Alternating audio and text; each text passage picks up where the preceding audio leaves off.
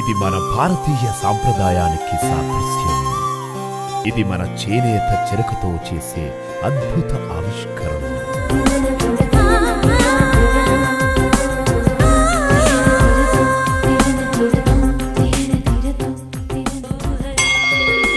Master weavers మరియు మగ్గం ధరలకే కంచిపట్టు చీరలు, ఫ్యాక్టరీ ధరలకే ఫ్యాన్సీ శారీస్ అండ్ చుడిదార్స్. మహిళలకు ప్రత్యేక వస్త్రాలయం Kanchi Kamakshi, Magunta layout, mini bypass, Nellore.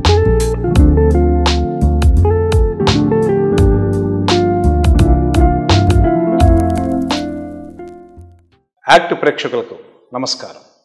ప్రత్యేక కార్యక్రమానికి స్వాగతం. మరి ఈరోజు ఈ ప్రత్యేక కార్యక్రమంలో ఒక విద్యావేత్తగా, అలాగే సమాజ సేవకురాలుగా, ఆధ్యాత్మికవేత్తగా వివిధ రంగాల్లో తన ప్రతిభను చూపిస్తూ, ఆ రంగాలలో తన సేవలు కూడా అందిస్తూ, ముఖ్యంగా best teacher award state level అంటే ఉత్తమ ఉపాధ్యాయుని రాష్ట్ర స్థాయిలో అవార్డు అందుకున్న శ్రీమతి లక్ష్మీ భవాని గారు ఈరోజు మన ముందున్నారు. మరి వారితో మాట్లాడి వారి యొక్క జీవిత విశేషాలు, అదేవిధంగా వారి యొక్క అనుభవాల్ని ఈ కార్యక్రమంలో తెలుసుకుందాం. నమస్తే మేడం. నమస్తే సార్. చెప్పండి మేడం. యాక్టివ్ ప్రేక్షకులకు నా హృదయపూర్వక నమస్కారాలు. మేడం, నా పేరు తోట లక్ష్మీ భవాని. మీరు నా గురించి ఆధ్యాత్మికవేత్తని, విద్యావేత్తని, సమాజ సేవకురాలని చెప్పి మీరు ఈ కార్యక్రమాన్ని ఆహ్వానించి నన్ను ప్రజలకు దగ్గర చేసినందుకు మీకు ధన్యవాదాలు సార్. ఫస్ట్గా మేడం, ఇప్పుడు చెప్పండి మీ యొక్క నేపథ్యం, మీ కుటుంబ నేపథ్యం. మా అమ్మగారి పేరు తోట వసంత కుమారి, మా నాన్నగారి పేరు తోట ఉమామహేశ్వరరావు. మాది ప్రకాశం జిల్లా ఒంగోలు టౌన్లో గద్దలగుంట అనే ఏరియా మా నేటివ్ ప్లేసు. ఓకే.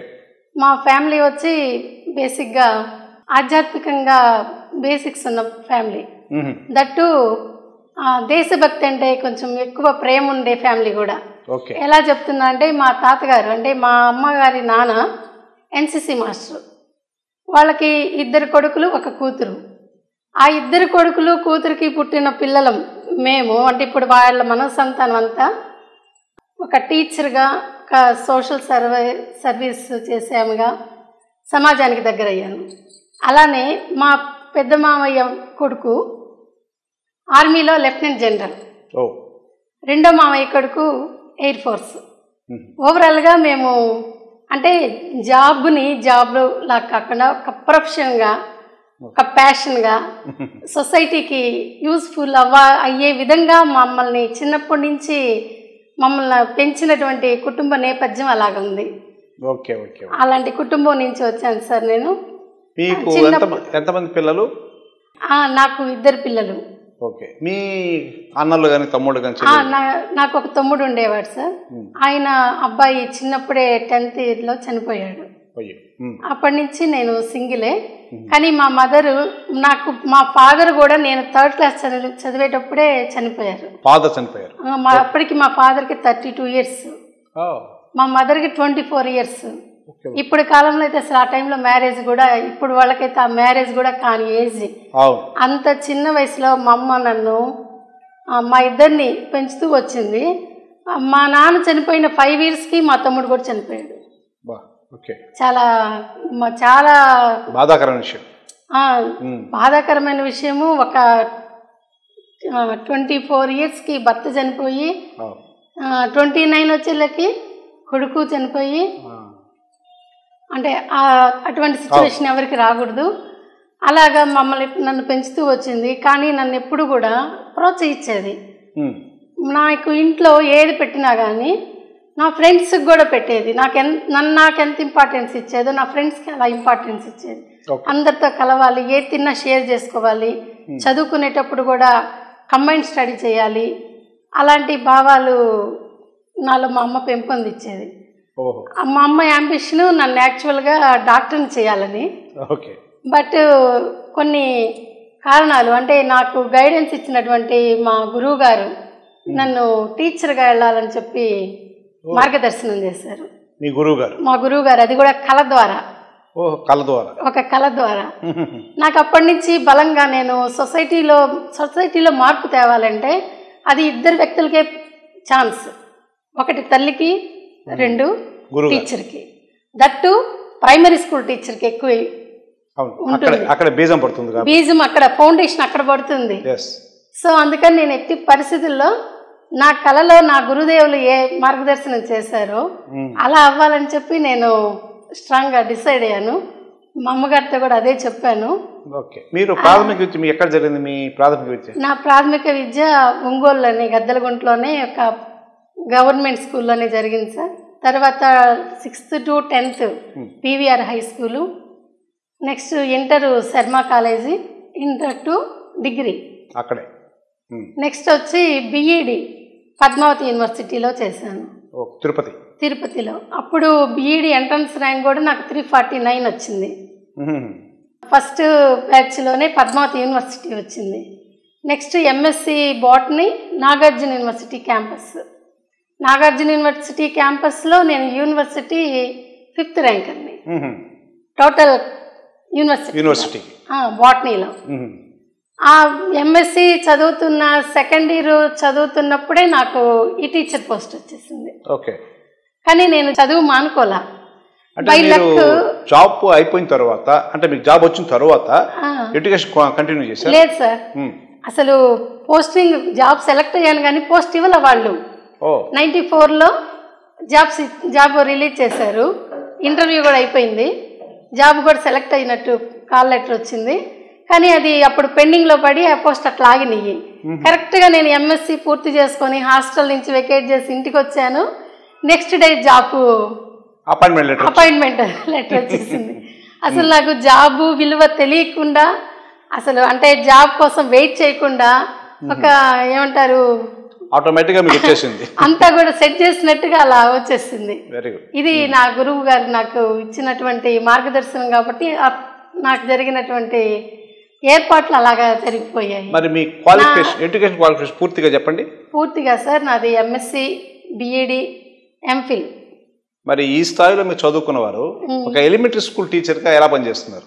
అదే సార్ నేను ఇప్పుడు చెప్పాను చూడండి, సొసైటీలో నేను తేవాల్సిన మార్పు నాకు కావాలి. ఏంటి మార్పు? ఒక మంచి పౌరుల్ని తీర్చిదిద్దాలి అంటే ఖచ్చితంగా ఫౌండేషన్ స్ట్రాంగ్ ఉండాలి, అక్కడే ఉండాలి.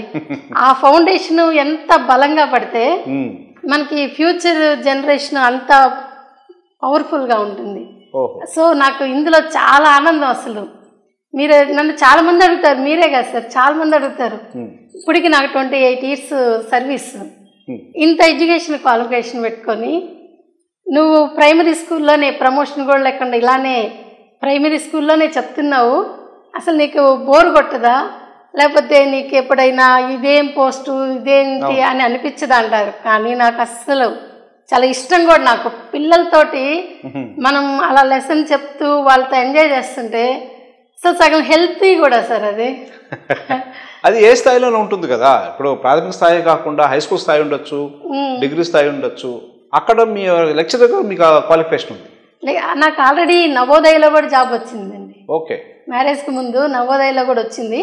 కానీ అప్పుడు ఎనీ స్టేట్కి ట్రాన్స్ఫర్ అవ్వాల్సి వస్తుంది అనే ఒక కండిషన్ మనం సైన్ చేయాలి. అది నాకు వేరే స్టేట్కి వెళ్ళడానికి అప్పుడు అన్మ్యారీడ్ కదా, ఇష్టం లేక అది వద్దన్నాను. తర్వాత లెక్చరర్ పోస్ట్ వచ్చింది, అది కూడా నేను రిజెక్ట్ చేశాను. అంటే అప్పట్లో 30 years బ్యాక్ ఎంఎస్సి బిఈడి అంటే హై లెక్క, అంతే కదా. ఇప్పుడు ఎంఎస్ అమెరికా పోయి చేసింది, దానికన్నా కూడా తక్కువే లెక్క చెప్పాలంటే. అంటే ఆ దశాబ్దంలో అలాగా డిగ్రీ చదివారంటేనే చాలా గొప్ప అప్పట్లో. అలాంటిది మా మదర్ నన్ను బాగా ప్రోత్సహించి. ఫస్ట్ పోస్టింగ్ ఎక్కడ వచ్చింది? ఫస్ట్ పోస్టింగ్ ప్రకాశం జిల్లా నాగులపులపాడు మండలం అమ్మనబ్రోలు అనే గ్రామంలో వచ్చింది సార్. అక్కడ కూడా ఉర్దూ స్కూల్లో వచ్చింది నాకు పోస్ట్. యాక్చువల్గా అక్కడ తెలుగు పోస్ట్ లేదు, కానీ అక్కడ లోకల్ ఎమ్మెల్యే వాళ్ళు కదా, అప్పుడు ట్రాన్స్ఫర్స్ అంతా కూడా రాజకీయ నాయకుల చేతుల్లో ఉండేది. సో నన్ను అక్కడ పోస్ట్ లేకపోయినా కానీ డిప్యుటేషన్ మీద అక్కడ వర్క్ చేసేటట్టు చేశారు. పండగ సీజన్ వచ్చేసిందే ఆర్ఎస్ బ్రదర్స్ డే వెళ్దామా. ఆర్ఎస్ బ్రదర్స్ లో వివాహ మరియు పండగ వేడుకలు, పెళ్లి చూపుల నుండి మాంగళ్య ధారణ వరకు కావలసిన కంచిపట్టు చీరలు కంచి సొసైటీ ధరలకే అమ్మకం. లేడీస్ వేర్, మెన్స్ వేర్ మరియు కిడ్స్ వేర్ లో సరికొత్త పండగ కలెక్షన్. సంప్రదాయమైన పెళ్లి పట్టు చీరలకు 916 బంగారు ఆభరణాలకు RS brothers textiles and jewellery, Nellore. నేను జాబ్లో జాయిన్ అవ్వగానే ఆ స్కూల్ అంతా కూడా కొంచెం డర్టీగా అలా ఉండేది. నేను మొత్తం రిపేర్స్ చేయించడము నేను చేయించాను. నా పర్సనల్ డబ్బులతోటి. మీ పర్సనల్ డబ్బులతో స్కూల్ రిపేర్ చేయించారా? స్కూల్ రిపేర్ చేయించాను. ఒక బీరువా కొన్నాను. అక్కడంతా కూడా ముస్లిం పిల్లలు వాళ్ళ ఇళ్ళకి బీడీలు చేస్తుండే వాళ్ళు. నేను స్కూలు అయిపోయిన తర్వాత వాళ్ళ ఇళ్ళకి వెళ్ళేదాన్ని.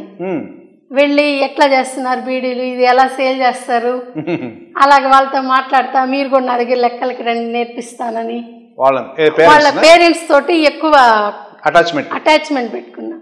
ఎప్పుడైతే అటాచ్మెంట్ పెట్టుకున్నానో నేను వెళ్ళినప్పుడు అక్కడ స్కూల్లో ఒక 12 మెంబర్స్ ఉన్నారు స్టూడెంట్స్. అది నేను 1 ఇయర్ అయిపోయేటప్పటికి 52 మెంబర్స్ అయ్యారు. 1 ఇయర్లోనే 12 to 52 అదే 40 మెంబర్స్ మీరు జాయిన్ అయ్యారు. అలా సడన్ గా ట్రాన్స్ఫర్స్ వచ్చినాయి. ట్రాన్స్ఫర్స్ వస్తే నాకు అక్కడ పోస్టింగ్ ఉండకూడదు, ఇంకా 1 ఇయర్ కంటే డిప్యుటేషన్ లేదు. సో నేను ట్రాన్స్ఫర్ అవ్వాల్సిన పరిస్థితిలో అక్కడ వాళ్ళందరూ కలిసి, ఏది లోకల్ వాళ్ళందరూ కలిసి మాకు ఈ స్కూల్కి తెలుగు పోస్ట్ కావాలి అని లెటర్ పెట్టుకొని ఒక రోజంతా ఎండిఓ ఆఫీస్ ముందు ధర్నా చేశారు. అప్పుడు నిజంగా తెలుగు పోస్ట్ శాంక్షన్ అయింది ఆ స్కూల్కి. కానీ ఏంటంటే నా యొక్క ఈ యాక్టివిటీస్ అంటే అప్పుడు జస్ట్ కంప్లీట్ ఎడ్యుకేషన్ పూర్తయి జాబ్లోకి వెళ్ళాం. ఎలాగుంటాము మంచి ఫ్రెష్గా మైండ్ తోటి. కరెక్ట్గా 22 ఇయర్స్ నాకు అప్పుడు 22 ఇయర్స్ 22లోనే నాకు జాబ్ వచ్చింది. చాలా యాక్టివ్గా మంచి డేర్గా హుషారుగా అలా ఉండేవాళ్ళం. ఇది చూసి ఆ ఎమ్మెల్యే ఈ టీచర్ ఇక్కడ కాదు, ఉర్దూ స్కూల్లో కాదు, మెయిన్ స్కూల్లో ఉండాలి అంటే మెయిన్ స్కూల్ వాళ్ళ ఏరియాది అని మెయిన్ స్కూల్కి ట్రాన్స్ఫర్ చేసుకున్నారు. ఇక్కడ తెలుగు పోస్ట్ వచ్చింది. వేరే వాళ్ళని అపాయింట్ చేశారు. ఇంకా వేరే వాళ్ళని అపాయింట్ చేశారు. దానికి కారణం మీరు? నేను నా కారణం ఖచ్చితంగా నేనే, అది డౌటే లేదు. అంటే పేరెంట్స్ తోటి నాకున్న ర్యాపో అలాగా చేసింది అది. అయితే నాకు అదొక మెమొరీ. నా ఫస్ట్ ఎక్స్పీరియన్స్ లో నేను ఒక స్కూల్కే అందులో ఉర్దూ స్కూల్కి తెలుగు పోస్ట్ శాంక్షన్ చేయించగలిగే అంత స్థాయి కాదు, ఒక అవకాశం నాకు భగవంతుడు ఇచ్చాడు అని నేను చాలా హ్యాపీ ఫీల్ అయ్యాను. బట్ ఆ స్కూల్కి నన్ను ట్రాన్స్ఫర్ చేశారు. అంటే సేమ్ అమ్మన్రోల్లోనే మెయిన్ స్కూల్కి. అక్కడ అక్కడికి వెళ్ళగానే అక్కడ చేరిన సెకండ్ ఇయర్ 4th క్లాస్ తీసుకున్నా. 3 పిల్లలకి నవోదయ సీట్ వచ్చింది అక్కడ. ఎమ్మెల్యే గారు పిలిచి, అంటే మీ యొక్క కోచింగ్ లోనా? నేనే కోచింగ్ ఇచ్చింది. నవోదయ సీట్ వచ్చింది. వచ్చినప్పుడు ఆ ఎమ్మెల్యే గారు పిలిచి, మీరు బాగా చేస్తున్నారమ్మా, నా పేరు నిలబెట్టారు. ఈదర హరిబాబు గారు అని అప్పుడు అక్కడ ఎమ్మెల్యే ఈదర హరిబాబు గారు వచ్చింది. మన స్కూల్కి ఏదన్నా ఒకటి ప్లాన్ చేయమని ఐడియా చెప్పన్నారు. యానివర్సరీ చేద్దాం సార్ అన్న. అప్పుడు యానివర్సరీలో అవేం లేవు. గ్రాండ్గా యానివర్సరీ కండక్ట్ చేసాము. పిల్లలకి దాదాపు 32 డ్యాన్సులు అయితేనేమి, స్కిట్స్ అయితేనేమి, రోల్ ప్లేలు అన్నీ నేర్పించాం. మా సిస్టర్ కూడా అందులోనే టీచరు, నాగరాణి. సిస్టర్ అంటే మా మేనమా భార్య. అనుకోకుండా ఇద్దరికి ఒకేసారి ఒకే డిఎస్సిలో జాబ్ వచ్చింది. తను కూడా మంచి యాక్టివ్ పర్సన్. ఇద్దరము కలిసి పిల్లలకి నేర్పడం చేయడం చేసాము. బాగా అక్కడ దాదాపు 420 మంది పిల్లలు ఉండేవాళ్ళు, 8 మంది టీచర్లము. బాగా జరిగింది. ఆ తర్వాత నాకు మ్యారేజ్ సెట్ అయింది. మ్యారేజ్ 99లో మ్యారేజ్ అయింది సార్. మా వారు నెల్లూరు జిల్లా నార్త్ రాజపాలెం. మా వారు వచ్చి అప్పట్లో ఇంజనీర్గా చేస్తుండేవాళ్ళు చెన్నైలో. ఇక మ్యారేజ్ అయిన తర్వాత నువ్వు అక్కడ నేను ఇక్కడ, చెన్నై ఒకళ్ళు, ఒంగోలు ఎక్కడ అని చెప్పి తను జాబ్ మానేసి బిజినెస్ పెట్టుకున్నారు. ఇంజనీరింగ్ పోస్ట్ అది మానేసి రాజపాలెంలోనే ఓన్ బిజినెస్ పెట్టారు. నేను అక్కడి నుంచి ఒంగోలు నుంచి ఇక్కడికి ఇంటర్ డిస్ట్రిక్ట్ ట్రాన్స్ఫర్లో నెల్లూరుకి వచ్చాను. చెన్నై నుంచి మీరు ఒంగోలు నుంచి నెల్లూరు సెటిల్ అయ్యాం. నెల్లూరుని ఉద్దరికి చేయాలని. ఎనీవే అక్కడ అలా సెటిల్ అయ్యాము. మా అత్తగారు మామగారు మేమిద్దరం, నాకు 2 పిల్లలు. పిల్లలు ఏం చేస్తున్నారు? పిల్లలు ప్రెసెంట్ మా బాబు వచ్చి MBA జాయిన్ అవ్వడానికి క్యాట్ ఎగ్జామ్ రాయబోతున్నాడు. మా పాప BA LLB 4th ఇయర్. పాప పెద్దది, పాప చిన్నది. ఆ బాబు బీటెక్ అయిపోయి MBA చేయబోతున్నాడు. పాప BA LLB 4th ఇయర్ ఇప్పుడు. మరి మీరు ఇంత కృషి చేస్తున్నారు. మీ మాటలు చూస్తే జాయిన్ అయిన ఫస్ట్ సంవత్సరంలోనే మీరు ఒక సెన్సేషనల్ క్రియేట్ చేసి ఒక పోస్ట్ని తీసుకొచ్చారు స్కూల్కి. మరి మీకేమైనా మీ గుర్తింపు అంటే మీరు చేసిన ఇటువంటి సేవకి గుర్తింపు అవార్డ్స్ ఏమైనా వచ్చాయా? ప్రకాశం జిల్లాలో వచ్చింది సార్. అసలు అక్కడి నుంచి ట్రాన్స్ఫర్ అయ్యి వచ్చేటప్పుడు, ట్రాన్స్ఫర్ అయ్యి రాకముందు ఆల్రెడీ నేను ఒక లెసన్ ఎలా చెప్తున్నానని చూసేదానికి స్టేట్ ఆఫీసర్స్ వచ్చారు. డైరెక్ట్గా వాళ్ళు క్లాస్ రూమ్కి వచ్చారు. నా క్లాసు అప్పుడు వాళ్ళు వచ్చేటప్పటికి నేను కోతి ఉపవాసం అనే లెసన్ చెప్తున్నా. పిల్లలకి నేను ఆల్రెడీ ఫ్రమ్ ద బిగినింగ్ ప్రతిరోజు నేను మెడిటేషన్ చేయిస్తాను. వాళ్ళకి అలవాటు పిల్లలకి. నేను చేయిస్తాను. అందువల్ల కోతి ఉపవాసం అన్నప్పుడు అందరూ కోతి ఎలాగ ఉపవాసం చేస్తారా, ధ్యానం ఎలాగ చేస్తారంటే వాడు చూపిస్తాడు. కోతి చేస్తా అక్కడ ఉన్న పండ్లు తెచ్చుకోవాలని అదొక స్టోరీ ఉంది. మళ్ళీ రేపు నీరసం వస్తుందేమో ఇప్పుడే తెచ్చి పక్కన పెట్టుకుందామని అనుకుంటుంది. మరుసటి రోజు తినేస్తుంది. ఇలాగ ఈ స్టోరీ అంతా రోల్ ప్లే చేయిస్తా ఉన్నా. ఆ స్టేట్ ఆఫీసర్ వచ్చి చూసి ఇలాగ చెప్పేవాళ్ళు మాకు కావాలమ్మా, నువ్వు టీచర్స్కి రిసోర్స్ పర్సన్గా రమ్మని చెప్పి అడిగారు. అప్పుడు నన్ను సెలెక్ట్ చేసుకున్నారు. అలాగా టీచర్స్కి టీచర్గా చెప్పడానికి సెలెక్ట్ చేశారు. కానీ ఇట్లా ట్రాన్స్ఫర్ అయ్యి వచ్చేటప్పుడు ఆ ఊరు వాళ్ళు మన ఇంటి ఆడపిల్లని అత్తగారింటికి పంపించేటప్పుడు ఎలాగ సాంగ్యం చేస్తామో అట్లాగా అందరూ చీర జాకెట్లు పసుపు కుంకుమ పూలమాలలు ఆడపడుచుని అత్తగారింటికి పంపించేటప్పుడు, అంటే నేను అన్మ్యారీడ్గా వాళ్ళకి తెలుసు. మ్యారేజ్ అయ్యి మళ్ళీ ఇట్లా వచ్చేస్తున్నా, జిల్లానే మారుతున్నా. అసలు ఎంత ఏడవడం కానీ ఆ సెండ్ ఆఫ్ కానీ నేను జీవితంలో మర్చిపోను. అది కదా మనం కోరుకుంటాం. అంతే కదా, మీరు చేసిన ఒక సేవకి సేవ అనుకోకపోయినా మీ ప్రొఫెషన్లో, నా ప్రొఫెషన్లో నేను బాధ్యతగా చేసినటువంటి పనికి ఆ ప్రజలు నాకు ఇచ్చినటువంటి గుర్తింపు. గవర్నమెంట్ ఇస్తుంది, లేకపోతే స్టేజ్ మీద ఎవరో అవార్డ్స్ ఇస్తారు, వీటన్నిటికన్నా కూడా మన పిల్లల కళ్ళల్లో కనిపించే స్పార్క్ ఒకటి ఉంటుంది చూడండి. ఇప్పుడు మనం లెసన్ చెప్పినప్పుడు ఎనీ సబ్జెక్ట్ ఎనీ క్లాస్ చెప్పినప్పుడు వాళ్ళకి అది అర్థమవుతుంది చూడండి. పిల్లలకి అర్థమైనప్పుడు వాళ్ళ కళ్ళల్లో ఒక స్పార్క్ వస్తుంది. అది మాకు వచ్చే award. Very good, very good. అసలు ప్రతి టీచర్కి నిత్యము అలాంటి అవార్డ్స్ వస్తాయి, అవి పొందాలి, అప్పుడే మనం పర్ఫెక్ట్. మరి గవర్నమెంట్ తరఫున మీకు అవార్డ్స్ వచ్చాయా? వచ్చాయి సార్. మండల్ లెవెల్లో మండల బెస్ట్ టీచర్ అవార్డు వచ్చింది. Best teacher. తర్వాత 2020లో డిస్ట్రిక్ట్ బెస్ట్ టీచర్ అవార్డు వచ్చింది జిల్లా స్థాయిలో. ఇప్పుడు 2023లో state level best teacher award వచ్చింది. జిల్లా నుంచి ఒకేసారి స్టేట్కి వెళ్ళిపోయారు. స్టేట్ అవార్డు తీసుకున్నారు. అవును సార్. మరి స్టేట్ అవార్డు ఎవరి చేతి మీద అందుకున్నారు మీరు? నేను బొత్స సత్యనారాయణ గారి చేతుల మీదుగా అందుకున్నాను. యాక్చువల్గా ఆ రోజు జగన్ గారు రష్యా పర్యటనలో ఉండడం వల్ల బొత్స సత్యనారాయణ రాజు గారి చేతుల మీదుగా అందుకున్నాను.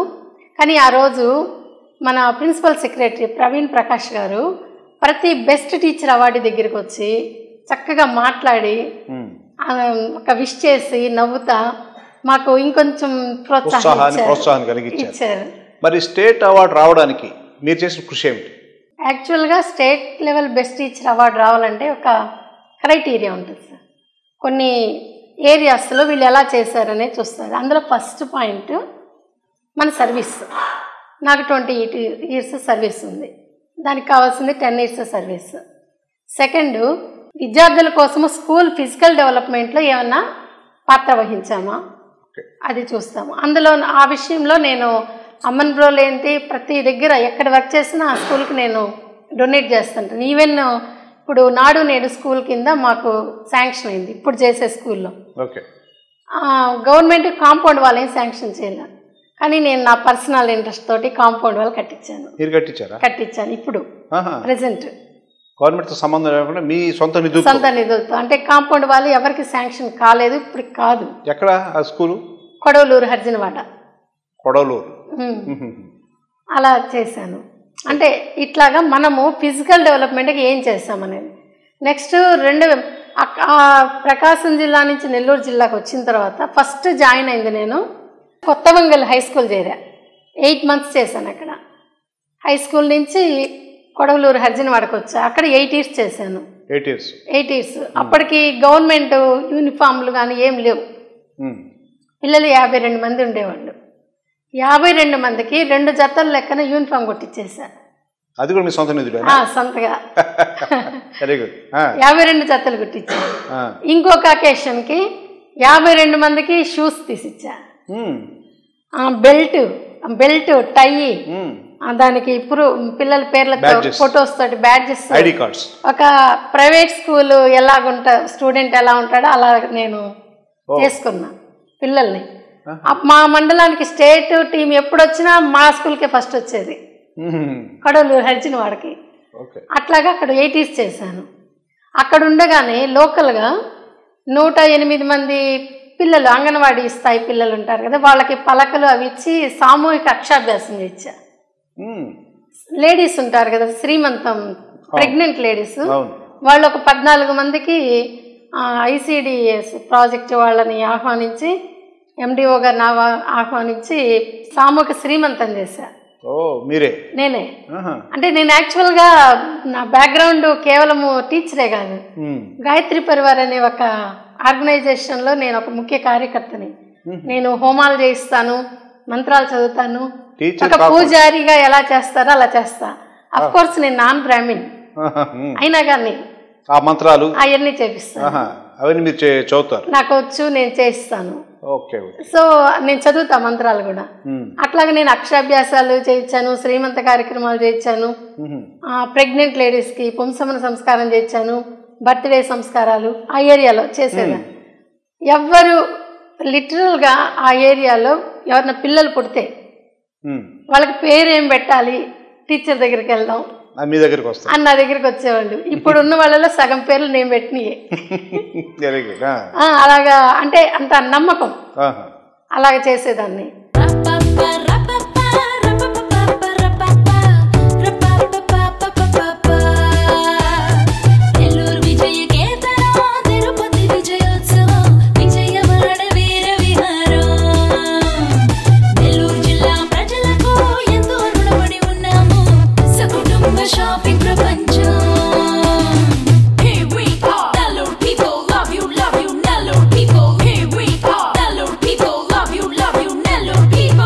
నెల్లూరు వస్త్ర వైభవాన్ని తెలుగు నేల నలుచెరగులా విస్తరిస్తోంది శుభమస్తు షాపింగ్ మాల్. శుభమస్తు shopping mall, DRC centre, Nellore.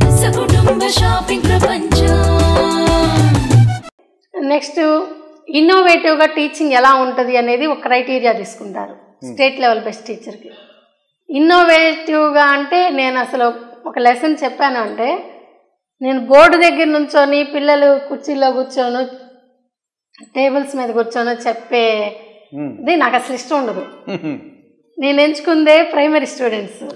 నాకు చక్కగా కింద కూర్చొని చుట్టూ పిల్లల్ని కూర్చోబెట్టుకొని వాళ్ళతోటి బాగా జాయ్ఫుల్ లెర్నింగ్ నాకు ఇష్టం. అంటే అదొక టీచింగ్ లాగా కాకుండా అదొక గేమ్ లాగా, ఒక రోల్ ప్లే లాగా వాళ్ళతోటి ఎక్కువ మాట్లాడిస్తా. అంటే మీరు అక్కడ టీచర్ అని మర్చిపోతారు పిల్లలు మిమ్మల్ని? అస్సలు మర్చిపోతారు. మీరు సరదాగా వాళ్ళ ఇంట్లో అమ్మతో ఉన్నట్టే ఉంటారు, బామ్మతో కూర్చొని కబుర్లు చెప్పినట్టే ఉంటుంది. అలానే ఉంటుంది మీరు చెప్పే లెసన్. Very good. అలా చెప్తాను. నేను నా స్పెషలైజేషన్ ఏంటంటే, నేను టీచింగ్ లెర్నింగ్ మెటీరియల్ని బాగా చేస్తా. అది నాకు స్టేట్ లెవెల్లోనే గుర్తింపు, జిల్లా స్థాయిలో కాదు, స్టేట్ లెవెల్లో నాకు గుర్తింపు. ఎందుకు ఆ పాయింట్ ప్రత్యేకంగా చెప్తున్నా అంటే, మన జిల్లాలో August 15th కానీ రిపబ్లిక్ డే కానీ ఎప్పుడు లేకపోతే సీఎం గారు వస్తున్నా కానీ ఒక ఎడ్యుకేషన్ స్టాల్ పెట్టాలంటే నేనే అది. ఆ స్టాల్కి ఇన్ఛార్జ్ నేనే. మొత్తం మీరే క్రియేట్ చేస్తారు అంటే డబ్బులు కాదు, గవర్నమెంట్ ఎడ్యుకేషన్ డిపార్ట్మెంట్ ఇస్తుంది, ప్రొవైడ్ చేస్తుంది. దాని ఐడియా ఇన్నోవేటివ్గా ఎలా చేస్తే బాగుంటుంది, క్రియేటివ్గా ఎలా చేస్తే బాగుంటుందని నేను మా ఫ్రెండ్స్ ఒక 3-4 కలుపుకొని ఆ TLM స్టాల్ నేనే కండక్ట్ చేస్తాను.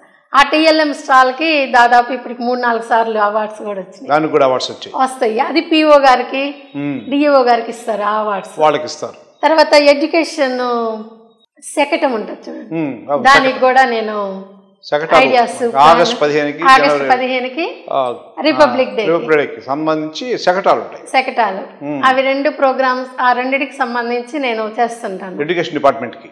ఇది జిల్లా స్థాయిలో చూసింది. తర్వాత వచ్చి స్టేట్ లెవెల్లో బుక్స్ రాశాను. బుక్స్ కూడా రాశారా? టెక్స్ట్ బుక్స్ వేరే TLMకి సంబంధించి చెప్తున్నా. ప్రతి చాప్టర్కి ఏ TLM అవసరం అనేది మేము బుక్స్ రాసాం. అంటే ఇన్నోవేటివ్గా ఎలాంటి వాడి పిల్లలకి ఈజీగా చెప్పొచ్చు అనేది, అంటే ఎంత ఐడియాలజీ, అంటే ఎక్కడ కాపీ కొట్టకుండా మన ఐడియాలజీతో రాసేది అది, అవి రాస్తున్నాను. సో అలాంటిది నాకే అంత బయట ఉంటే నా పిల్లల దగ్గర నాకు ఎలా ఉంటుంది, అప్పటికప్పుడు ఏం లేకపోయినా ఒక పేపర్ తోటైనా ఏదో ఒకటి చేసేస్తా, ఏవి దొరికితే అవి, ఏది పోనీ వృధాగా అట్లాగా వాడేస్తుంటా. అంటే నో కాస్ట్ లో టీ కప్పులు వాడి పడేస్తాను చూడండి, ఆ టీ కప్పులతోటి నేను దాదాపు ఒక 15 రకాల ఐటమ్స్ చేసేయగలను. వాటితో పప్పెట్స్ చేస్తాను, మైండ్ మ్యాప్ స్లిప్స్ చేస్తాను, డెకరేషన్ ఐటమ్స్ చేస్తాను, మ్యాథ్స్ TLM చేస్తాను. అలాగా మళ్ళీ స్పూన్లతోటి ఒక ఫ్యామిలీ మెంబర్స్ ఎలా ఉంటారు అది చేస్తాను. ఇట్లాగా ఏ మెటీరియల్ దొరికినా నేను దాన్ని TLMకి వాడేయగలను, కథా వస్తువుగా మార్చుకోగలను. అంటే భగవంతుడు నాకు ఇచ్చినటువంటి ఐడియాలజీ దాన్ని మీరు ఇంప్లిమెంట్ చేస్తున్నా. పిల్లలకు కూడా మనం డైరెక్ట్గా చెప్పకుండా ఇలాగా లెర్నింగ్ బై డూయింగ్, అంటే వాళ్ళు వాటిని తాకుతూ వాళ్ళే చూస్తూ చేస్తూ నేర్చుకుంటే వాళ్ళకి బాగా వస్తుంది, మైండ్లో ఉండిపోతుంది. దాన్ని బట్టి పట్టాల్సిన అవసరం లేదు. మరి నేటి విద్యా వ్యవస్థలో ర్యాంకులు అంటారు, ఆ ర్యాంకులు అంటే ఫస్ట్ ర్యాంక్ కావాలి, సెకండ్ ర్యాంక్. మరి 18 గంటలు 20 గంటలు స్టూడెంట్స్ని బట్టి పట్టించి చదివిస్తున్నారు, దాని మీద మీ అభిప్రాయం ఏంటి? ఇప్పుడున్నటువంటి విద్యా వ్యవస్థలో మన గవర్నమెంట్ తీసుకుంటున్నటువంటి స్టెప్స్లో అసలు బట్టే విధానానికి ఎప్పుడో స్వస్తి చెప్పాము మేము. గవర్నమెంట్ స్కూల్స్లో బట్టి పెట్టే విధానమే లేదు. ఉదాహరణకి ఇప్పుడు 4 టేబుల్ తీసుకోండి, 4 టేబుల్ 4 1 సార్ 4 4 2 సార్ 8 4 3 సార్ 12 అలా బట్టి కొట్టేస్తారు. మేము అలా చెప్పం. ఒక వస్తువు ఉందనుకోండి, 1 1 1 1 పెట్టాను, ఎన్ని ఉన్నాయి అవి సింగిల్గానే ఉన్నాయి, ఎన్నిసార్లు ఉన్నాయి 4 ఉన్నాయి, 4 1 సార్ 4 యాడ్ చేస్తే repeated edition is nothing but multiplication అని చెప్పేస్తా. అవే 2 2 2 2 ఉన్నాయి అనుకోండి, 4 2s, అక్కడ 2s ఉన్నాయి 4 సార్లు, 4 టైమ్స్ 4 2 సార్ 8. అది ఎలా వచ్చింది అనేది మేము ఇప్పుడు నేర్పుతున్నాం. 4 టేబుల్ బట్టి కొట్టకుండా 4 టేబుల్ తయారు చేయడం నేర్పిస్తున్నాం మేము. ఇప్పుడు ప్రాక్టికల్గా చూపిస్తున్నాం, వాళ్ళ చేత చేయిస్తున్నాము. ఇప్పుడు ఇక్కడ మూడు వస్తువులు, ఇక్కడ 3 వస్తువులు, ఇక్కడ 3 వస్తువులు, ఇక్కడ 3 వస్తువులు ఉన్నాయి అనుకోండి. దీన్ని మనం జనరల్గా ఏమని చెప్తాము, ఈ 3 3 6 6 3 9 9 3 12 అని ఇలా లెక్క పెట్టిస్తాం. అలా కాకుండా సింపుల్గా చెప్తాను చూడండి, 3 1s 2 3 4 టైమ్స్ ఉంది 3 4 3s 12. అంటే పిల్లలు క్రియేటర్స్గా మారాలి. వాళ్ళు బై హార్ట్ చేసి ఇది కాదు, వాళ్ళే క్రియేట్ చేయాలి. మరి అది మీ యొక్క విద్యా బోధనలోనే ఉందా లేదా గవర్నమెంట్ టెక్స్ట్ బుక్లోనే ఆ మార్పు వచ్చేసింది. నేను ఒక టెక్స్ట్ బుక్ రైటర్ని. రాశారా? SCRT తరపున నేను టెక్స్ట్ బుక్ రైటర్ని. మేము అక్కడ 40 days ఉండి అన్ని జర్మన్ వాళ్ళది, కేరళ వాళ్ళది, అన్ని ఎడ్యుకేషన్ సిస్టమ్స్ నుంచి బుక్స్ తెచ్చి వాటన్నిటిని మించి మంది గ్లోబలైజేషన్ ఆఫ్ ఎడ్యుకేషన్కి చేరాలంటే మన ఎడ్యుకేషన్ ఎలా ఉండాలి ఆంధ్రాలో అని ఆలోచించి దాని మీద రాస్తాం. అందులోదే ఇప్పుడు నేను మీకు చెప్పింది. అందులో నేను అట్లా స్టేట్ లెవెల్లో ఎస్సీఆర్టీ తరపున టెక్స్ట్ బుక్ రైటర్ అనేది కూడా నాకు ఈ స్టేట్ లెవెల్ బెస్ట్ టీచర్ అవార్డుకి కొన్ని పాయింట్స్ యాడ్ అయ్యాయి. టీఎల్ఎం యాడ్ అయ్యాయి, ఇది యాడ్ అయ్యాయి. మళ్ళీ పునాది అని చెప్పి మన ముత్యాలరాజు గారు కలెక్టర్గా ఉన్నప్పుడు ఇక్కడ మన నెల్లూరు జిల్లాకి మాత్రమే వర్క్ బుక్స్ లాగా బుక్స్ ప్రిపేర్ చేయించారు, పునాది బుక్స్ అని. అది ఆ బుక్స్ రాసిన దాంట్లో కూడా మీరు ఉన్నారు. గవర్నమెంట్ విద్యా వ్యవస్థలో ఇంత క్రియేటివ్గా విధి చెప్తున్నారు, మరి ప్రైవేట్ స్కూల్స్కి ఎక్కువ మందిని పంపిస్తున్నారు పేరెంట్స్, దానికి ఏంటి మీరు చెప్పే సమాధానం ఏంటి?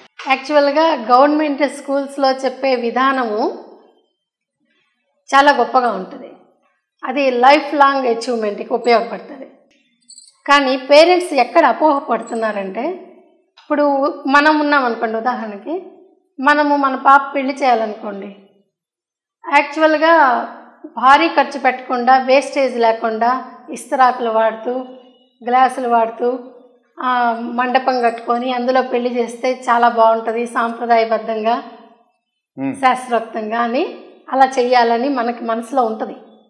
కానీ పక్క వాళ్ళని చూసి ఒక 10 లక్షలు అప్పు తెచ్చి అన్ని డిస్పోజబుల్ ఐటమ్స్ పెట్టేసి ఎక్కడికక్కడ ఒక గ్లాస్ నీళ్ళు తాగాల్సింది 2-3 బాటిల్స్లో కొంచెం తాగి ఆడపడేస్తూ, ఒక 100 గ్రామ్స్ ఫుడ్ తినాల్సింది 400 వడ్డించుకొని అన్నీ వదిలేస్తూ ఎట్లాగా వేస్ట్ చేస్తున్నామో సేమ్ అలాగనే మెయిన్గా ప్రైమరీ విషయంలో మాత్రం ఇది fact.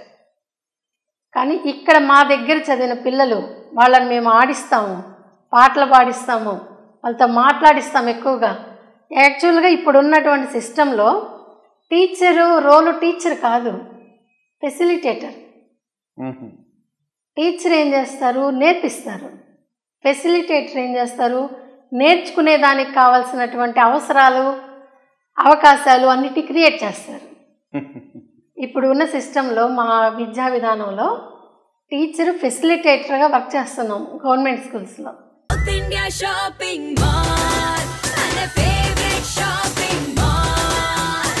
South India shopping mall లో వెడ్డింగ్స్ అండ్ ఫెస్టివల్స్, పెళ్లిలకు మరియు పండుగలకై సరికొత్త డిజైన్లలో పట్టు చీరలు, మెన్స్ ఎథ్నిక్ వేర్ మరియు కిడ్స్ వేర్ అతి తక్కువ ధరలకే. కాంచీపురంలో సొంత మగ్గాలపై తయారు చేసిన పట్టు చీరలు కంచి ధరలకే. ఏ ఇంట శుభకార్యమైన సంప్రదాయ వస్త్రాభరణాలకు తొలి అడుగు ఇక్కడే. South India shopping mall, Madras bus stand centre, GT road, Nellore. Very good. మరి ఇన్ని క్వాలిటీస్ మీలో ఉన్నాయి, ఇవన్నీ ఉండబట్టే మీకు స్టేట్ అవార్డు వచ్చింది. Very good. మరి ఇంకొక క్వాలిఫికేషన్ చెప్పారు, మీరు మాటల్లో చెప్పారు, గాయత్రి పరివార్. అవునవును. అదేంటి, దాని విషయం ఏంటి? గాయత్రి పరివార్ అండి, ఆల్ వరల్డ్ గాయత్రి పరివార్ అనేది ఒక ఇంటర్నేషనల్ సంస్థ, అది ఒక స్పిరిచువల్ ఆర్గనైజేషన్. ఓకే. దాని మెయిన్ బ్రాంచ్ హరిద్వార్, శాంతికుంజ్. దాని ఫౌండరు పండిత శ్రీరామ్ శర్మ ఆచార్య గారు. ఆయన ఒక దేశ సేనానిగా వర్క్ చేశారు, స్వతంత్ర సంగ్రామంలో పోరాటం చేశారు. గాయత్రి మంత్రాన్ని కేవలము బ్రాహ్మిన్స్కి మాత్రమే పరిమితం కాకుండా సర్వోపేతం చేసేదానికి 24 లక్షల గాయత్రి మంత్రం ప్రతి సంవత్సరం చేస్తూ 24 పునశ్చరణలు చేశారు. చేసి దాన్ని సమాజం కోసము సమర్పించారు. అట్లా చేస్తున్నటువంటి క్రమంలో గాయత్రి మంత్రంలో చిన్న కీలకం మార్చారు. గాయత్రి మంత్రం ఓం భూర్భు వహస్వహ తత్సవితుర్వరేణ్యం భర్గోదేవస్య ధీమహి ధియో యోనః ప్రచోదయాత్, అది ఇప్పుడు చేసే మంత్రం. ఆ పంచముఖి గాయత్రిని ఏకముఖి గాయత్రిగా మార్చడం, భూర్భు వహ సువహ, సూకి సావత్తు వహ ఉండేదాన్ని స్వహ, కొంచెం కీలకంలోనే మార్పు. అలా చేయడం వల్ల ఇది అందరికీ సర్వగాయత్రి అయిపోయింది, అందరూ చేసుకోవచ్చు. అలా గాయత్రి మంత్రాన్ని ప్రపంచానికి పరిచయం చేసినటువంటి వ్యక్తి పండిత శ్రీరామ్ శర్మ ఆచార్య, వారి సతీమణి మాతా భగవతీదేవి శర్మ. వాళ్ళు గాయత్రి పరివార్ స్థాపించారు. ఏంటి గాయత్రి పరివారం యొక్క లక్ష్యం ఏంటి అంటే యుగ నిర్మాణం, మంచి సత్యయుగ పునరాగమనం జరగాలి. ఎలా చేస్తాము, యుగాన్ని ఎలా మారుస్తాం మనం అంటే ఆలోచనల్లో మార్పు. విచార క్రాంతి అభియాన్ అనేది మా సింబల్, గాయత్రి పరివార్ సింబల్ విచార క్రాంతి అభియాన్. అంటే ఆలోచనలలో మార్పు, థాట్ రివల్యూషన్, అది తీసుకురావడానికి గాయత్రి పరివార్ పనిచేస్తుంది. మరి జిల్లా స్థాయిలో మీరు అందులో ఏమన్నా మీకు ఒక పదవి ఉందా? అవునండి, నేను జిల్లా కోఆర్డినేటర్ని. ఓకే. గాయత్రి పరివార్లో నేను జిల్లా కోఆర్డినేటర్ని. ప్లస్ నేను అంటే పదవి అది, కానీ నేను స్వతహాగా చెప్పుకునేది నేను వాలంటీర్ని, నేను ఒక కార్యకర్తని. నేను అందులో ఏం చేస్తుంటానంటే యజ్ఞాలు చేస్తుంటాం. మీరు యజ్ఞాలు చేస్తుంటాం. ఓకే. ఆ యజ్ఞాల వల్ల లాభం ఏమంటారు? యజ్ఞం వల్ల అండి, యజ్ఞం ఇప్పుడు ఉదాహరణకి నేను ఒక ఎండుమిరపకాయ అయిందనుకోండి, నేను తిన్నాను అనుకోండి, నా నోరు మాత్రమే ఘాటుగా ఉంటుంది. అదే ఎండుమిరపకాయ నేను కూరలో వేస్తే ఆ కూర తిన్న నలుగురికి కారం వస్తుంది. అదే ఎండుమిరపకాయ నేను నిప్పుల్లో వేస్తే అపార్ట్మెంట్ తగ్గుతారు కదా. అంటే ఏ పదార్థమైనా సూక్ష్మమైనప్పుడు, బాగా సూక్ష్మీకృతమైనప్పుడు అది ఎక్కువ ప్రభావం చూపిస్తుంది.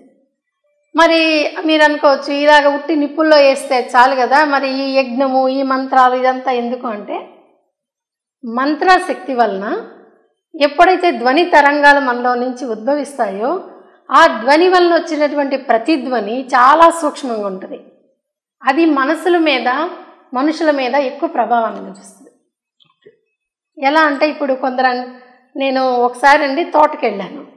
ఆ తోటలో వెళ్తూ ఉంటే నారింజ చెట్లు అవి చూస్తుంటే పుల్లటి నారింజ కాయలు, అది దాటిన తర్వాత చింత చెట్లు, అవి కూడా పుల్లగా, అసలు ఆ స్మెల్లే మనకి పుల్లటి స్మెల్, పుల్లటి మామిడికాయలు, ఇవే నాకు ఆవాసన వస్తుంది. నేను ఇలా చెప్తూ ఉంటే మీకు లాలాజలం ఏమన్నా సెలవు ఎవరిందా?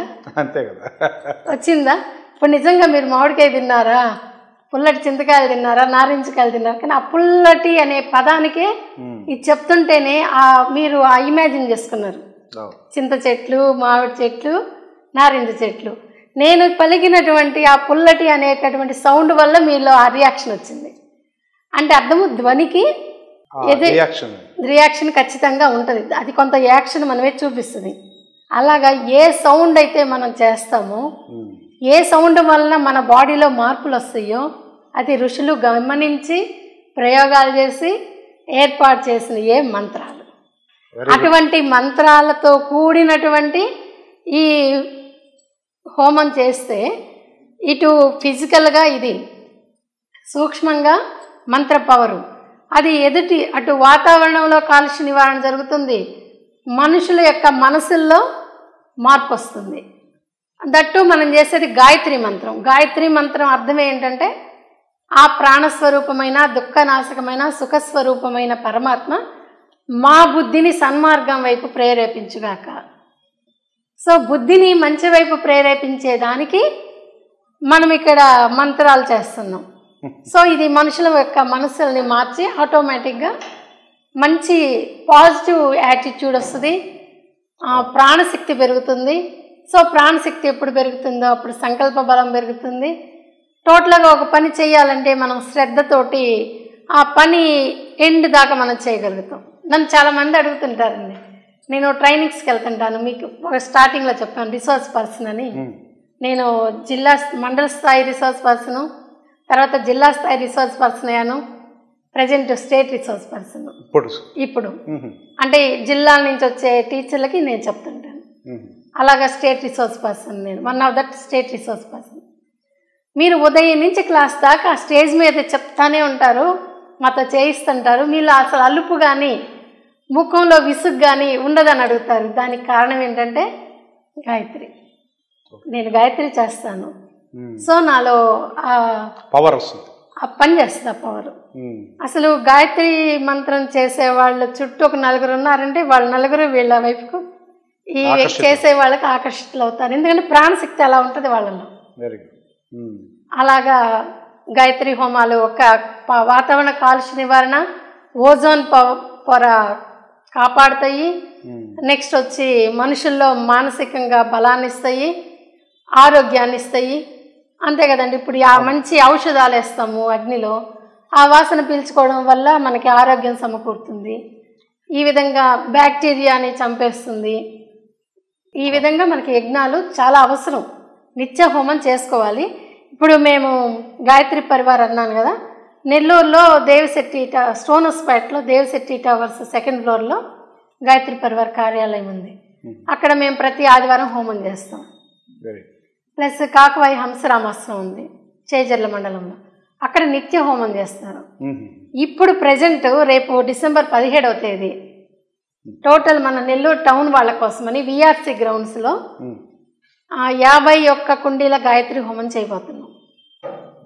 అందరు ఎవరైనా రావచ్చు. దీంట్లో స్త్రీలే కూర్చోవాలి, పురుషులే కూర్చోవాలి, భార్యాభర్తే కూర్చోవాలి, ముత్తైదువులే కూర్చోవాలి, ఈ క్యాస్ట్ అలాంటి ఏముండదు.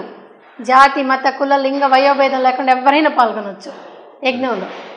ఆ యజ్ఞంలో కూర్చోడానికి కూడా అన్నీ మేమే అరేంజ్ చేస్తాం. ప్రోగ్రామ్కి జస్ట్ రావడం, శ్రద్ధగా 2 అవర్స్ పార్టిసిపేట్ చేయడం.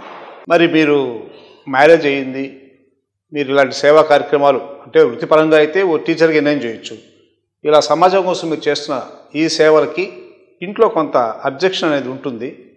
వాళ్ళు ఎలా కోఆపరేట్ చేస్తున్నారు, లేదా మీకు ఏమైనా ఇబ్బందులు కలిగిస్తున్నారా మీ ఫ్యామిలీ? లేదండి, చాలా హెల్ప్ఫుల్గా ఉంటారు. మా వారు, మా అత్తగారు నాకు ఫుల్ సపోర్టు. ఎందుకంటే వాళ్ళల్లోనే ఆల్రెడీ నా ఏ లక్ష్యం అయితే ఉందో నాది, అదే లక్ష్యానికి సంబంధించి వాళ్ళు ఉంటారు. సో మా అత్తగారు ఒక అత్తలాగా కాకుండా ఒక అమ్మలాగా నన్ను ప్రోత్సహిస్తుంటుంది. మా వారు కూడా ఎక్కడికి కావాలన్నా తను వస్తారు, చేస్తారు, ఇంకా చేయమని చెప్పి ప్రోత్సహిస్తారు. Very good.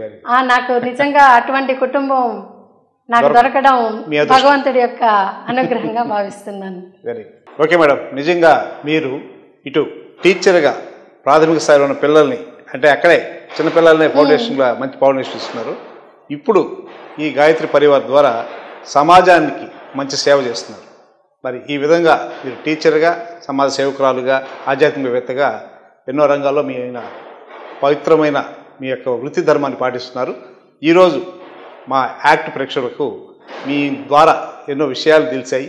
మరి ఉత్తమ ఉపాధ్యాయురాలుగా మీరు అందుకున్న స్టేట్ అవార్డు నిజంగా రావడం మీకు మా యాక్ట్ తరఫున ప్రత్యేకమైన అభినందనలు తెలియజేస్తున్నాం. ధన్యవాదాలు సార్. మరోసారి అవకాశం ఉంటే మళ్ళీ మీతో మరికొన్ని విశేషాల్ని మా యాక్ట్ ప్రేక్షకులతో పంచుకుంటాం. నమస్కారం. నమస్తే అండి. ఇది ఈనాటి ప్రత్యేక కార్యక్రమం. మరి ఈ కార్యక్రమంలో ఉత్తమ స్టేట్ అవార్డు గ్రహీత మన లక్ష్మీ భవాని గారు వారి యొక్క జీవిత విశేషాలని, మరి ఎన్నో విశేషాలని వారి ద్వారా తెలుసుకున్నాం.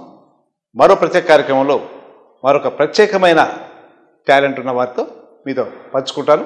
అంతవరకు సెలవు. నమస్కారం. మీ సింగంశెట్టి మురళీమోహన్ రావు.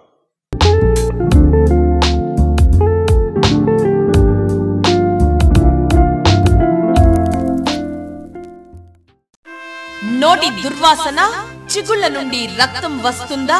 చల్లని తీయని ఆహారం తింటే పళ్ళు జివ్వుమంటున్నాయా? పై సమస్యలకు పరిష్కారం సెన్సోరా టూత్ పేస్ట్.